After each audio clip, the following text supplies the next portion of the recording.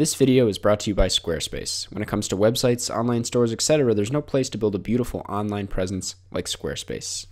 Amy and I are excited about this next category because we both love animation. Oh man, Toy Story 4 has it in the bag. I mean, I can see you calling it the best, but do you really think they're gonna give it to another Pixar movie? Oh, absolutely. This is some of the best animation they've done in years. Now, I don't like the Lion King remake either, but you can't deny how amazing the animation was. I wouldn't be surprised if they gave it to them. Whoa, are we all just forgetting about How to Train Your Dragon 3? That was one of the best endings to any series I've ever seen. Hold up, did you guys not see Frozen 2 or something? No. Oh, look, they're announcing it. Missing Link.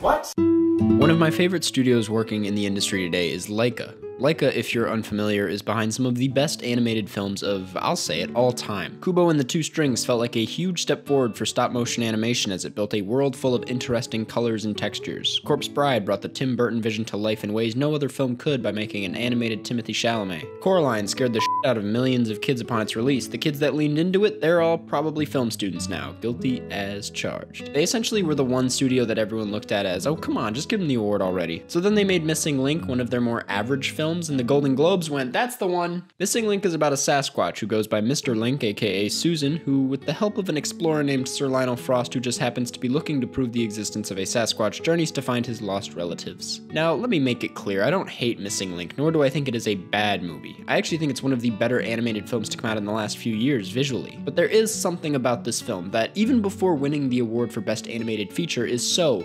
aggressively mediocre. So I've condensed what I feel are the reasons for this film's main problem into 3 relatively strong points. I recently made a video on Pixar, and when talking about Monsters, Inc., I realized that a great duo is a crucial part of what makes any film so memorable. Now, how would you define a great duo? There isn't exactly a correct answer for this, although if we were to start anywhere, difference in size is clearly something every movie ever has taken into consideration. The closest thing compared to Missing Link that I can think of is Buddy and Walter from Elf. You have this tall figure who is kind of clueless because he spent most of his life away from society, and a shorter, more stubborn character who finds purpose in having this other guy around but would rather it be someone else. The idea that opposites attract is true even in this scenario, and something fundamentally flawed about Missing Link is that these two don't attract. And there are a few reasons, but one small thing that may feel strange to hear is the voice acting. Hugh Jackman as Sir Lionel Frost? No problem. Definitely brings the deadpan comedic delivery that is necessary to support Mr. Link's goofs. Zach Galifianakis was not a good choice for this character. I love him as an actor, and I can see how on paper this may seem like a good idea, but when you see the character and you hear the voice,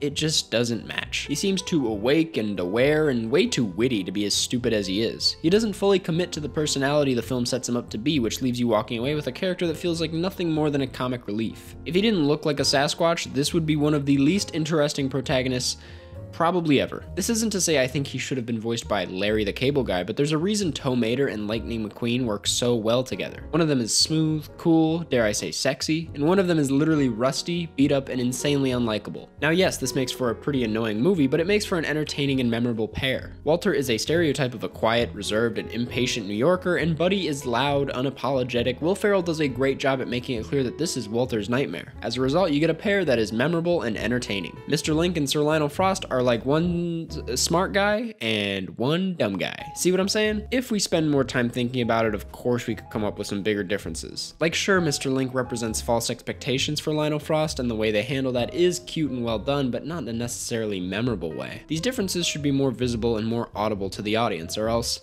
what is so special about this pairing?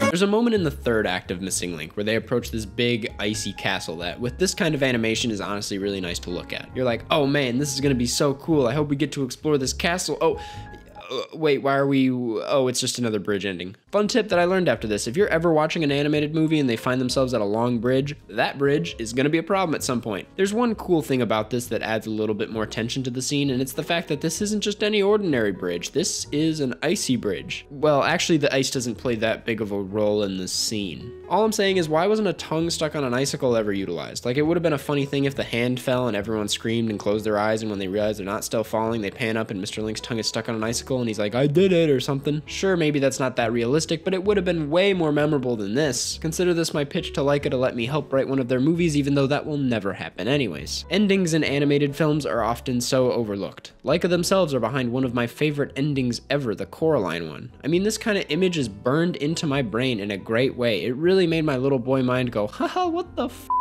The ending of any movie, really, is the last thing your audience is going to experience before they have that option to never think about that movie again, which is probably why so many movies end with dance sequences or songs. Why not stick a little worm in their ear for them to hum the rest of their day and be like, where did I hear this again? Oh right, legendary film School of Rock, directed by Richard Linklater. There really isn't much more to say than that. Missing link, forgettable ending, forgettable movie. It's like PEMDAS or whatever that math thing is called.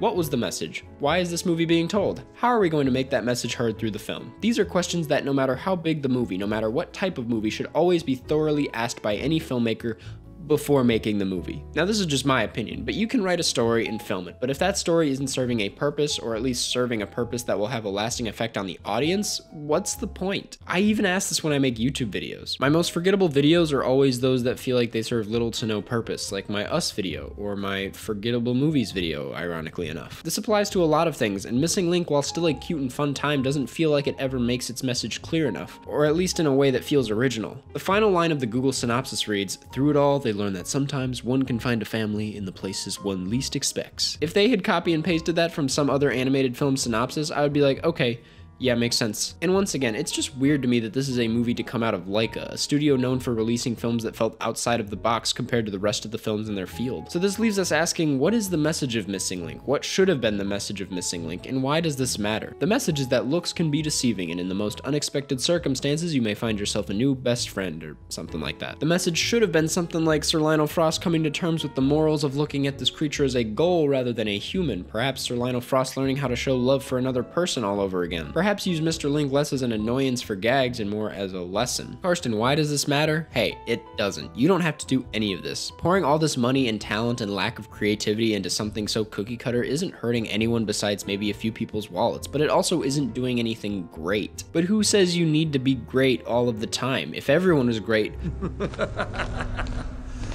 no one will be. Maybe you just wanted to make a quick buck and show something colorful for the kids while showcasing some visually stunning stop-motion animation. Nobody is upset about Missing Link. We're just disappointed, I guess. Animation is a style of filmmaking where you can explore any idea out there with any character out there to make something that could very well be accessible to every person out there. But it's also just a lot of fun to look at, so if you want to make a movie about a Sasquatch making a bunch of poop jokes, go right ahead. Just know I will probably forget about it if it doesn't end with Jack Black shredding chords with some kids.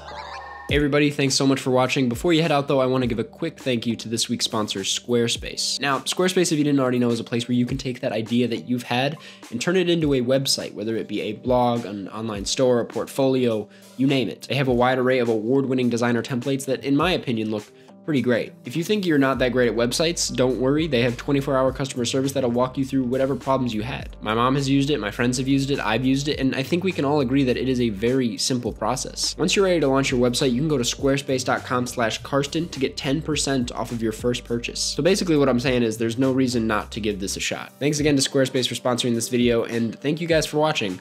I'll see you guys in the next one.